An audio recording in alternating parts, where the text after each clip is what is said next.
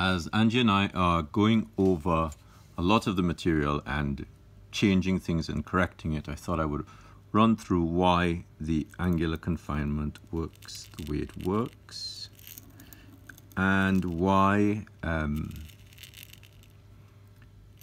the grid is the way it is. Sorry, this paper is bleeding with this ink.